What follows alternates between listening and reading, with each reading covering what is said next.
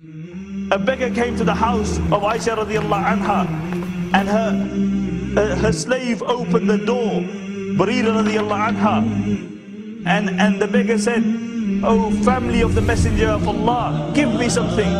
And she said, "We have nothing." And Aaisha radiallahu anha was listening to this, and Aaisha said, "Who is it?" And Barira radiallahu anha said, it's a beggar, and all we have is a handful of barley for you to open your fast with.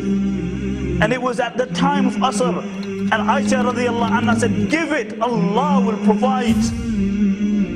And she gave it. Come Maghrib time, there's no food.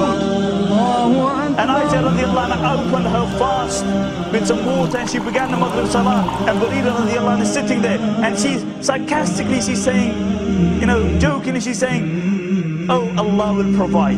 Allah will provide."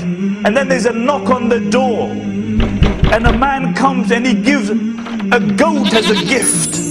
And Aaisha radiallahu anha finished the Salah, and she said, "Oh Barira, who is it?" And she said, "It was a man who lives in the area. By Allah, he has never ever given us anything before, but today he bought us a goat." And Aaisha radiallahu anha said, "Oh Barira, isn't that goat better than the handful of wheat that you had?" And then she said something which really signifies the iman of these people.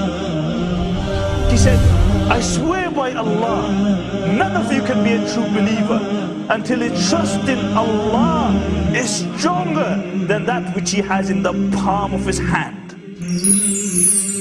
That which he has in the palm of his hand, you see it, but your trust in Allah is stronger than what you have in your hand. And we see the dunya. May Allah subhanahu wa ta'ala make our belief stronger in the akhirah than it is in the dunya. May Allah subhanahu wa ta'ala give us an iman which makes us realize the fallacy of the dunya and the deception of this dunya as well. Assalamu alaikum. Whatever you have will perish, but whatever is stored by Allah will remain.